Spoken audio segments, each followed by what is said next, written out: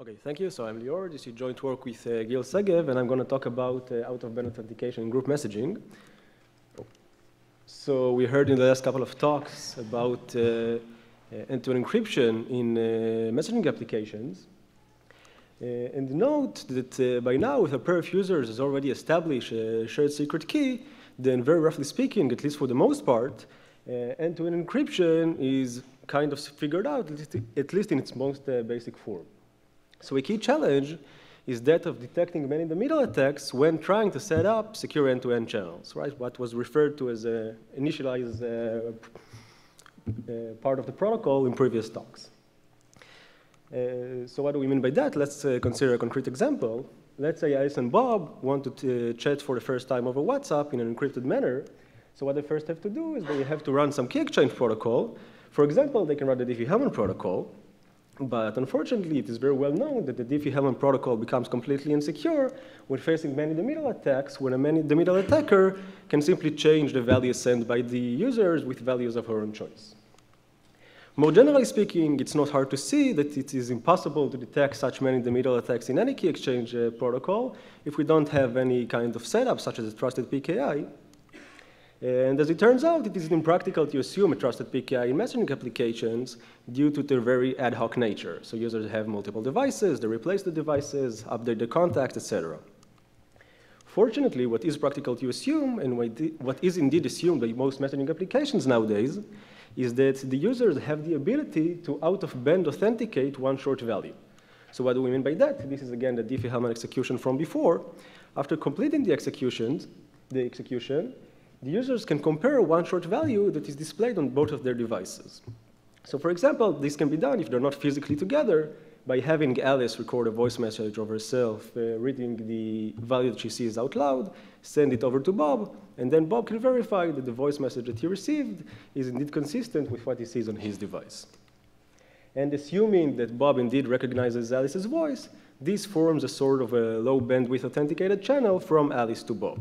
So it is low bandwidth because Alice would only read so many digits out loud, and it is authenticated based on the assumption that it is harder to forge Alice's voice than a text message, at least in an online setting.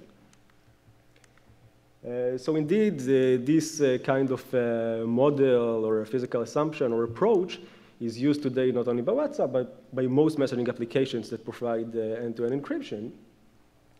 And it was also considered for a while within the cryptographic community. So in '84, Rivest and Shamir introduced the interlock protocol, which also assumed that the users recognize each other's voice. So this already back then shed some important initial light on the potential and benefit of such model or physical assumptions to tasks such as the one that we are considering. And indeed, some 20 years later, this was formalized by this model was formalized by Vaudreuil in the computational setting and by Naor et al. In the statistical setting, considering bounded and unbounded adversaries, respectively. So let's talk a bit about the user-to-user setting. And to formalize this setting, it is helpful to think of an equivalent problem to that of detecting man-in-the-middle attacks in key exchange, which is detecting man-in-the-middle attacks in message authentication. So what is this problem? Again, we have Alice, Bob, and the man in the middle. Now Alice wishes to send some message M over to Bob, who receives some possibly tampered with message M hat, and Bob wishes to detect with probability at least 1 minus epsilon whenever M hat is not M. So why this equivalent to detecting man in the middle attacks in key exchange? So in the one direction, if the users have already shared a secret key, then Alice can just go ahead and make the message. And in the other direction, it's not hard to see that if the users have some message authentication protocol, which is resilient to man-in-the-middle attacks, then they can run any key exchange protocol and then just go ahead and apply the message authentication to the transcript of the protocol. So, okay, so what we did now was just to rephrase the problem, but it is still the case that such a message authentication protocol cannot exist without any further assumptions. And this is where the user's ability to out-of-band authenticate one short value comes into the picture, and it is modeled as an out-of-band authenticated channel over which Alice can authenticate one short L-bit value to Bob. And now we require that Bob will detect with probability at least 1 minus epsilon whenever M hat is not M, and now this might be a possible thing to ask for. Okay, so this begs the question of how low bandwidth is each channel, or how small is L. So in the case of WhatsApp or Signal, L is 240 bits. In the case of Telegram, it's 288 bits. And more generally speaking, Passini and Vodene gave in 06 a LoRa bound showing that L has to be at least log 1 over epsilon, right? So intuitively, if you want, say, 80 bits of security, L has to out-of-band authenticate at least 80 bits. Okay, so a major goal in this model, as we can see, is to get the best possible trade-off between L and epsilon, right? Because we want the best possible security, but we want to incur as little effort as possible on the side of the users. Okay, so in this user-to-user setting, previous works have established a complete characterization of this trade-off. So we already mentioned the LoRa bound of Passini and Vodene. And indeed, a year prior to that, Vodene gave a matching protocol. So in the computational setting, these two results taken together show that in order to get security epsilon, log 1 over epsilon out-of-band authenticated bits are both necessary and sufficient. And in the statistical setting, Nora et al. Showed that you have to work twice as hard. So they gave a protocol and the matching LoRa bound, showing that to get security epsilon against unbounded adversaries, one has to out-of-band authenticate 2 log 1 over epsilon bits, and this is also sufficient. Okay, so the focus of this work is the group setting. So whereas in the user-to-user setting, we mentioned that there is a complete characterization of the trade-off, and we also saw that there are practical protocols in deployment by messaging applications nowadays. This is far from being the case in the group setting, and in particular, the protocols enabled by today's messaging applications are far from being practical. Okay, so in this slide, our contributions are twofold. First, we put forth a framework for modeling out-of-band authentication in the group setting. This includes both the model of communication and notions of security. And I'll give more details about them both later on, but just to give you a sense right now, let's suppose that this is our group. Assume for simplicity that it consists of a group administrator and k additional users. So the users communicate among themselves over some insecure channel over which the adversary has complete control. And in addition, the group administrator has the ability to out-of-band authenticate one short value, which is then visible to all other users. Based on our conversations with people in the industry, we gathered that this is consistent with current messaging platforms. For example, by having the group administrator record a voice message of herself reading a short value that she sees out loud, send it over to the group, and then each group member can verify that indeed this voice message is consistent with what he sees on his device. Okay, so within this framework, we provide tight bounds for out-of-band authentication in the group setting. So let's consider groups of size k plus 1, right? We have k receivers or additional users. With the group administrator, we have a group of size k plus 1. So we show that in the computational setting, you don't have to work quite as hard if you consider larger groups. So we give a protocol and a matching LoRa bound, showing that in order to get security epsilon, log 1 over epsilon plus log k out-of-band authenticated bits are both necessary and sufficient. In the statistical setting, however, we show that you have to work much harder. So we give a LoRa bound, showing that the number of out-of-band authenticated bits has to be linearly dependent on the size of the group, right? Namely, one has to out-of-band authenticate at least k plus 1 times log 1 over epsilon minus k bits in order to get security epsilon. And we also provide a matching protocol in which k plus 1 times log 1 over epsilon plus log k bits are out-of-band authenticated. And note that these two terms indeed match within an additive term, which is something like k times log k. But whenever k is much smaller than 1 over epsilon, which is your typical case in messaging applications, this becomes a much lower order term. And it is worth mentioning that our computationally secure protocol is quite efficient and practically relevant. It substantially improves upon the currently deployed protocols. So just to give you a sense, if you consider a group of, say, size 33, and you want 80 bits of security, then using the currently enabled protocols, you have to out-of-band authenticate over 2,700 bits, whereas using our protocols, you can do with just 85 bits. Okay, so the talk outline will be the following. I'll give some more detail about the communication model and notions of security. I'll introduce the naive protocol currently enabled. And then I'll give some detail about our results. I won't have time to cover them all, so I'll talk about our computationally secure protocol. And as time permits, I will say a few words about our statistical LoRa bound. Okay, so the communication model, we already saw this picture. Let's as we said before, we can talk about message authentication, so let's replace the devices with S for sender and R1 through RK for receivers. As we said, users communicate among themselves over an insecure channel, and the adversary is assumed to have complete control over this channel. So she can read messages, change them, delay them, insert new one, etc. And in addition, S has the ability to out-of-band authenticate one short value over an out-of-band channel. So this channel is assumed to be authenticated but not secret. So the adversary can read messages, delete them, delay them, etc., but she cannot modify them or insert new ones in an undetectable manner. So within this model, we can define correctness and security. So let's be a bit more formal now. Let's give S some input message M, which is the message to be authenticated. And at the end of the protocol, each receiver outputs a message. Let's denote the output of Ri by M hat I. And the correctness requirement states that in an honest execution, all receivers must output the correct message M. Right? Let's say with probability 1, so we have perfect correctness.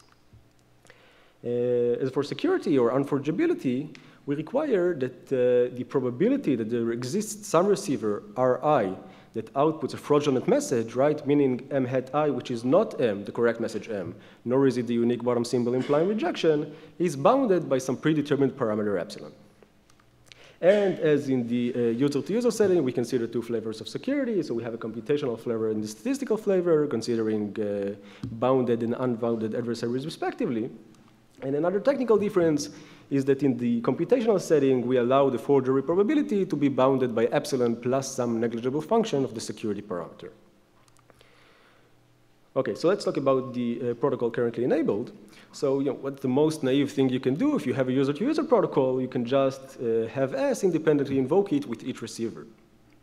Right, so how does this look like? We have S and R1 through RK again. First, S invokes a user-to-user protocol pi with R1, then it does so with R2, and so forth until it does so with RK. But the problem with this, of course, is that now S has to out-of-band authenticate quite a long value, right? Namely, it has to out-of-band authenticate at least K times log K over epsilon bits, okay? Where the K inside the epsilon simply comes to enable a union bound over all receivers, so the forgery probability may be bounded by epsilon. And just to give you a sense, so we talked about the 33 users example. If you consider even larger group of, let's say, roughly 1,000 users, now S has to out-of-band authenticate more than 90,000 bits in order to get 80 bits of security, right? So both of these examples seem rather impractical, but unfortunately, this is what you can do with today's messaging platforms. Okay, so this leads us to our protocol. Our protocol is based on a generalization of Faudoné's user-to-user protocol, while addressing some non-trivial technicalities and vulnerabilities that arise from trying to generalize it to the group setting. So I won't have the time to get into them, but I'll just go ahead and display our protocol. So let's consider just two receivers for simplicity of presentation here.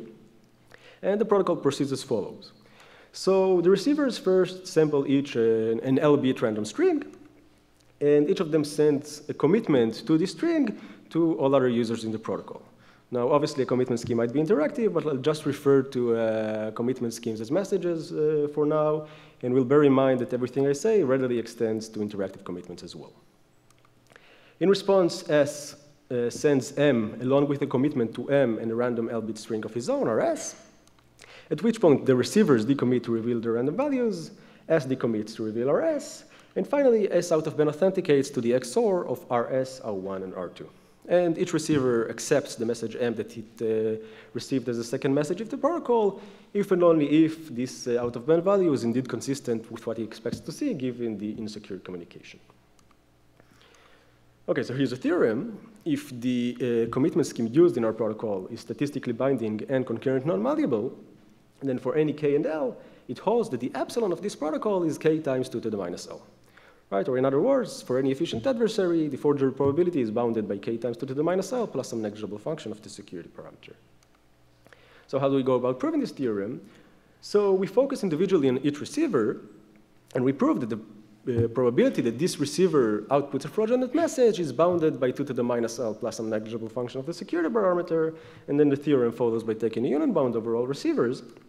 And to prove that, we consider all possible synchronizations that the man in the middle might impose on an execution of the protocol relative to Ri, And I'll talk about just one of them today because I won't have time to talk about more, but this captures the gist of the proof. And then we reduce a successful attack in each of these synchronizations into a contradiction of one of the security properties of the underlying commitment scheme. Okay, so let's consider just one example. Let's say the adversary wants to make R1 output a fraudulent message, and it does so using the following timing. So first, R1 commits to a random string little r1. Then S receives commitments to R1 hat and R2 hat, which might be the same as the real R1 and R2. They might be different. Then S sends M and the commitment to M and RS, followed by R1 receiving a commitment to R2 tilde, along with M hat and the commitment to M hat and RS hat. Again, this R2 tilde and RS hat might be the same or different than other values sent during the execution of the protocol. Okay, so let's, for simplicity here, non-uniformly fix the worst case R1, R1 hat, and R2 hat, right? Meaning the values that correspond to the maximal forgery probability by this adversary.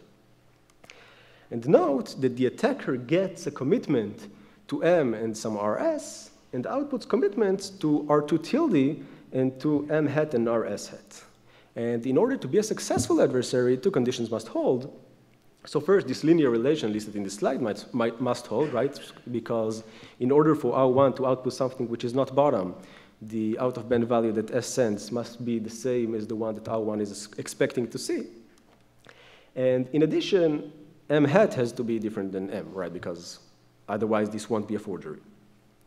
But the concurrent non-malleability of the underlying commitment scheme tells us that the probability that these two conditions indeed hold simultaneously is bounded by 2 to the minus L plus some negligible function of the security parameter. Right, so this concludes the reduction for this synchronization.